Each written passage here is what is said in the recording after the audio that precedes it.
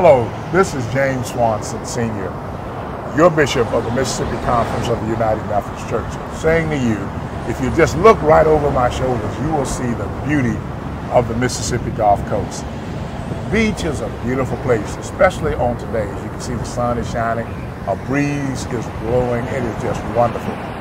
But come June 1st, we will enter into what is called our hurricane season. And that can be a time of great disaster, particularly on the Gulf Coast for us. But what we can do, not only for ourselves, but for other persons along this Gulf Coast, is to begin even now preparing ourselves for the disasters that might come. I'm here with Mellie Jordan, our disaster recovery specialist, who helps us in those times of season, to talk to you a little bit about what we need to do to be prepared when disasters strike. Mellie? You're right, Bishop Swanson. Preparedness is so important, especially with the hurricane season approaching. The best help comes from those who are equipped for their role in assisting survivors. These preparedness modules help lead your church through being prepared as individuals and families, church leadership making plans to protect their facilities, and congregations planning for local church involvement in disaster ministry for the community.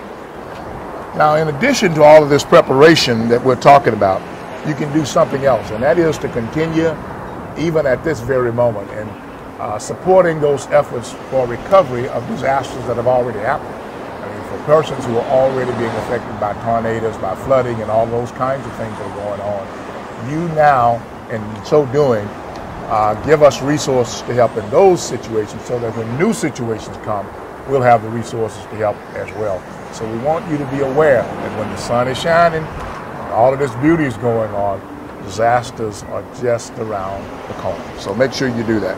Financial donations are always welcome and are often the best donations. Because of you, the gracious givers in Mississippi and around the globe, the United Methodist Committee on Relief, also known as UMCOR, can provide grants to those impacted by disaster.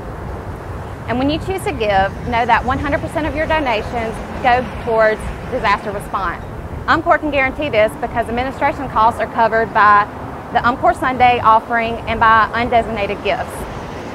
One of the ways you and your faith community can help is by participating in connecting neighbors. You can give to Mississippi by mailing checks to the conference office and designating them to disaster relief. You can also give online to UMCOR by going to www.umcor.org and clicking the red donate button and choosing U.S. Disaster Response. Volunteering and sending relief kits are also ways that you can be hope to others in times of disaster. Also, if you would like to get plugged in to news, updates, and ways that you can serve in disaster ministry, please click the link at the bottom of your screen and subscribe to Disaster News.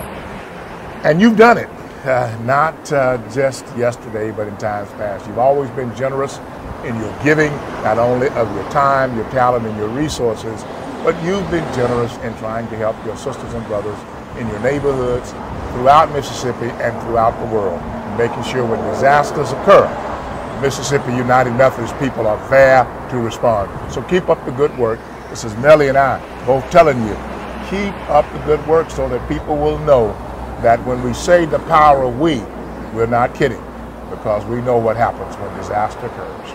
And we want to make sure that we're prepared. Amen, Amen. Mellie?